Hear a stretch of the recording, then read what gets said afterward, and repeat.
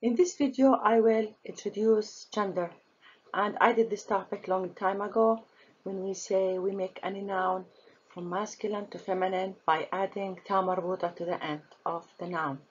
But here I want to mention gender again because I'm still talking about body parts. Some of the body parts are feminine. And so let's get started with this topic and let's do some examples.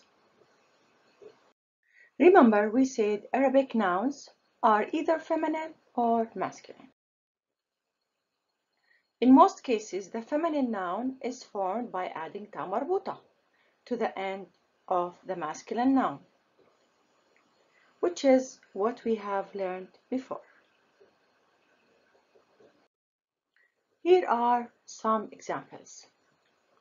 Ustad, to make it feminine, you add ta marbuta, ustada. طالب, طالبة. جميل, جميلة. واحد, واحدة.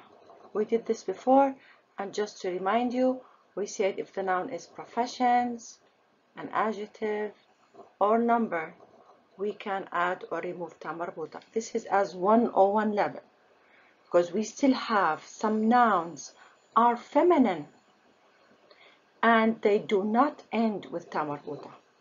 So we have to pay attention to that as well. That's why I'm doing this video, to show you that body parts, which is a new rule I just want to add today, some of the body parts that come in pairs are feminine. And here you have to memorize them or just to remember.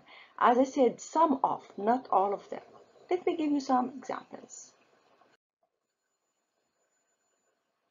When we say eyes are feminine. Again, some of the body parts that come in pairs, we call them feminine nouns. Shoulders, ears, these are feminine nouns. هذه عين. هذه عين. We don't say هذا, this.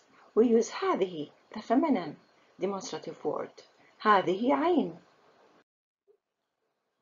هذا أنف. هذه أذن. أذن, if it comes again, just go over the rule again. Again, as I said, some of the body parts that come in pairs, we call them feminine nouns, not all of them.